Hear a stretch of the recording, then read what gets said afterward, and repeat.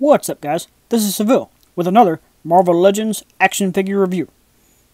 Today, I'll be talking about the Infinity War version of Black Widow. I'm kind of breaking my usual pattern here, because normally I would start a video with the unopened box the figure comes in first. However, I just happened to get this figure while I was in the middle of doing all the 10th anniversary reviews, and I really just couldn't wait to open her. Because getting the Black Widow figure meant I could finally complete the Cull Obsidian Build-A-Figure.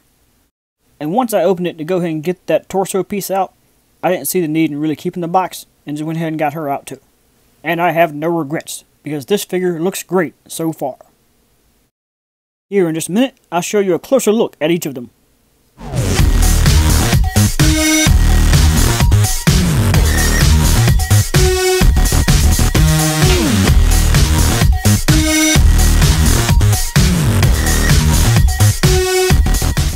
Just real quick before we get back to it, if you like this video, please give it a thumbs up and comment below. And if you want to see more from me, please subscribe and hit that notification bell. And now, for a closer look, starting with Black Widow. The skin tone on her face is really pale on this figure. I'm noticing my lighting keeps kind of washing it out a little bit, so you don't really see the right colors. This looks the most accurate right now, but that may change throughout the video as if I forget to tweak it and fix the lighting. When she was on the spinner earlier, I forgot to show that she does come with a pair of closed fist hands. She also has these little clips on her hips, which just rest in the holsters. Like, there's really nothing holding them in. They're probably going to get lost sooner or later. Back to her head though, I do think they've made a pretty big improvement on Scarlett Johansson's likeness. It is now much more true to life than it has been in the past, making it much easier to identify who she's supposed to be. Just for a quick comparison, this is one of the heads from the Winter Soldier version of Black Widow. Compared to the new one, this one loses all sense of being Scarlett Johansson. Therefore, the new head sculpt is definitely a vast improvement. Moving down the figure, there's a very large amount of textures and details sculpted into this figure, with intricate designs down her arms and legs, and even on the outer vest. I say outer because it's actually a separate piece altogether. You can see the seam on this side where it connects together. And just because I got curious, yes, the vest can totally come off. The only bad thing is now I've noticed there's this weird seam on her neck and chest area that I didn't notice before I removed the vest. Now that's clearly distracting, so I'm going to put the vest back on. With all that said, I'm going to go ahead and move on to the articulation. Her shoulders do spin all the way around, as well as move outward. Her elbows are only single jointed, but they can rotate. Her wrist can also rotate, and they have the up and down movement too. And she does also have rotation in the waist. Her legs have a decent range outward, but is somewhat lacking front to back. She does have rotation in the thighs, but the straps on her hips and such that connect down are a bit of a hindrance. The double knees work pretty well, but the ankles are a bit stiff. The only thing I can really get out of them is some rotation. Before I move on to Cull Obsidian, I'm going to do a quick size comparison with her main rival in the film, Proxima Midnight.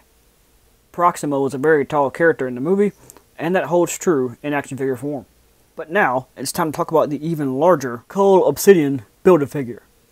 To me, this is a solid example of what a good Build-A-Figure should look like, being that he's much larger than the main line, and full of high-quality details as well. Building a larger character like this seems much more worth it than building a character like the Manus figure from the Guardians of the Galaxy. The detail on this figure is very impressive mostly throughout. It does start to lack a little bit down toward the ankles, but most of it is highly detailed, with the reptilian-like scales covering his entire body, clearly displaying a lot of time and effort put into the work. Even the armor pieces that he wears has a lot of nice details, like the layering and even some scratches and dents and dings from previous battles. The hammer doesn't look quite as good as the armor, but it's still not bad. The level of detail in this sculpt is probably higher than most of the recent Build-A-Figures that Hasbro has put out. To me, he even looks better than the 10th anniversary Thanos. His articulation is pretty good too. His head does turn side to side, and his shoulders can spin all the way around. However, when moving back, the scales on top do kind of get in the way, so that range of motion is a bit limited. The armor on his right shoulder is a bit of a hindrance as well, but it can move up and down just a little bit to help with some poses. He does have full rotation on the biceps, but only the one elbow joint, which is also somewhat limited. The wrists do also have full rotation and a little bit of back and forth movement. The ab crunch moves up and down a little bit and has full rotation. On top of that, there's also a waist joint with full rotation. Moving down to the legs, the hips do have a decent range outward, but not so much front to back, mostly due to the armor skirting. He does have full rotation at the thigh, and the double knees work pretty well. And finally, he does have a full range of motion in the ankles. Now, it's time to move through my guidelines for a complete and fair review. Both of these figures feature brand new sculpts that are fully detailed and accurate to the characters. They are in scale with the line and do include their own accessories.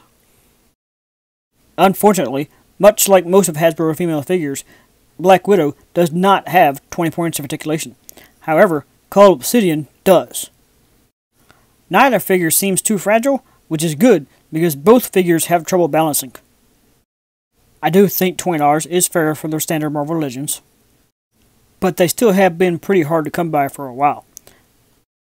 They have been on some online stores, but most brick stores are just now starting to see the wave. Which brings both of these figures to a 4-star rating, meaning they are awesome and worth owning for casual fans. So I can definitely recommend adding these figures to your MCU collection.